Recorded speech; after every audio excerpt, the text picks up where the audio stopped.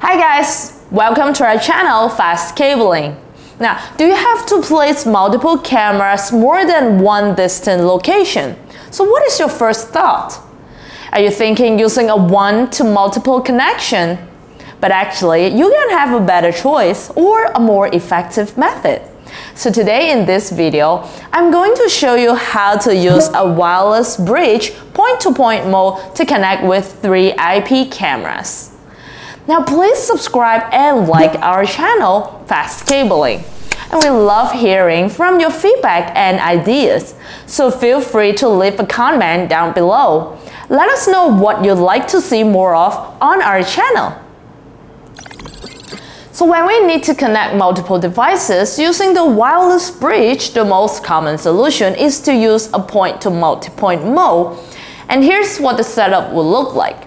Now, we need one master bridge, also named the primary bridge on one side, to be the receiver, and 3 slave bridge, also named the secondary bridge, as the transmitter on the other side. But actually, there are some drawbacks here. The setup will become complex, since we need power supply for the wireless bridge and the devices. So installing 3 cameras will need total 6 power supply units. Also, wireless bridge send the signal straight forward. For the transmitter that are not installed strictly facing the receiver, the signal will become weak. And connecting with multiple devices will also decrease the bandwidth. That's why I strongly recommend to use the point-to-point method. But how do we achieve that? Now let's move on to the demonstration board and I'll show you what can we do. So here we are in front of the demonstration board and behind me is the whole setup. And no worries, I'm going to explain it in just a second. First, we need a pair of wireless bridge. And you can see the wireless bridge is installed facing to each other directly with no obstacles between. The wireless bridge can create exclusive wireless channel between the 2 endpoints and only authorized devices can access, and reduce the traffic passing through the bridge. The signal cannot be easily interfered, and the bandwidth waste can be efficiently reduced. Now, you can use the wireless bridge in a large area at a greater distance. But wait, our wireless bridge can only connect up to 2 devices at the same time. So how can we connect with 3 IP cameras? Here comes our baby right here. This is the PoE switch. The PoE switch uses the PoE technology, which stands for Power over Ethernet. It can send both power and data to each edge devices. So with the help of the PoE switch, now we can install up to 7 IP cameras at the same time. All we need to do is connect the PoE switch with the wireless bridge. Now, the point-to-point wireless bridge can establish a direct link between the 2 remote locations over long distance with high bandwidth, while the point-to-multipoint mode can provide a lower bandwidth. That's why I strongly recommend the point-to-point method. And without saying, let's do the whole connection together from the beginning. So let's do the connection from the beginning with the router, NVR, and a monitor. The monitor will show images after we connect with the IP cameras.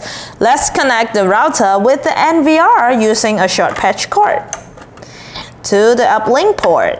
Alright, and another short patch cord here to connect the NVR with our wireless bridge.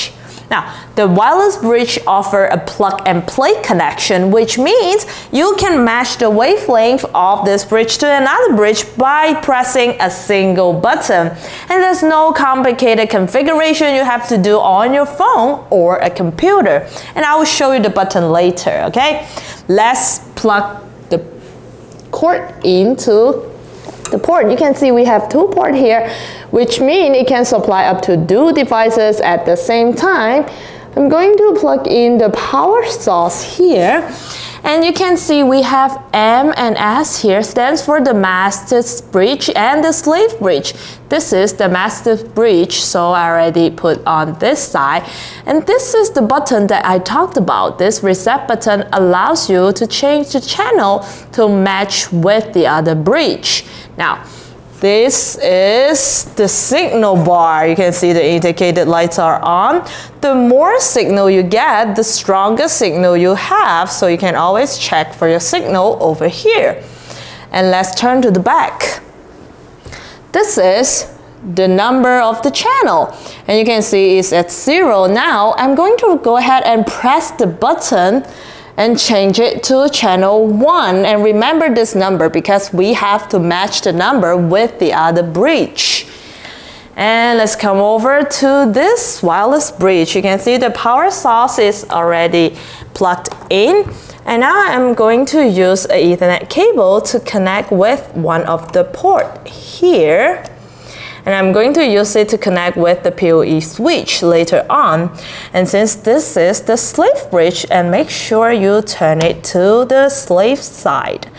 And this is also the reset button. Now I'm going to set the channel to number 1.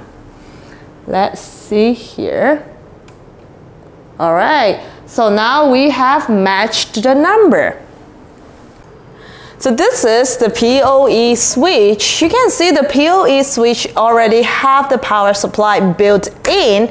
That's why it only needs a single power cable. There's no big black box here for the power supply.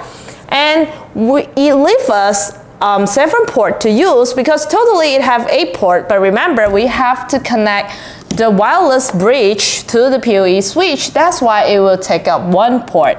And I'm going to connect it with the wireless bridge to the PoE switch.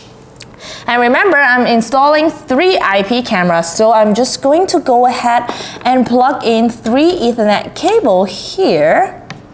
1, 2, and cable number 3. Okay. And 3 ports are taken. Now I'm going to use the Ethernet cable to connect with the 3 cameras. 1, 2,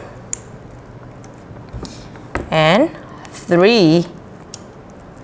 You can see the indicated lights are getting on. The cameras are getting power and data at the same time.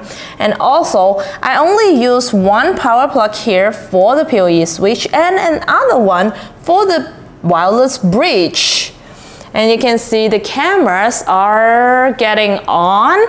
Let me show you. This is, all right, the 3 cameras are already on and it's live cameras. Now the setup is all done. It's pretty simple. Here are some tips on the wireless bridge. First is the position. Make sure you install your wireless bridge facing to each other directly in a line of sight with as few obstacles as possible in between so it won't block the signal away.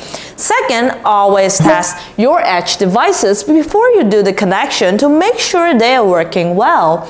Last but not least, this is an outdoor wireless bridge with IP65 waterproof, so you can use it outdoor perfectly. This PoE switch outdoor version is IP67 waterproof, so you can work it under harsh environment. Even though the wireless bridge has bandwidth limitation, but affording 7 IP cameras at the same time will be fine. Now, if you want to install IP cameras in even a further location, you can always use the fiber optic cable. And you can watch the video right here on how to install IP cameras with fiber optic cable. Now, thank you so much for watching us today, and I will see you next time.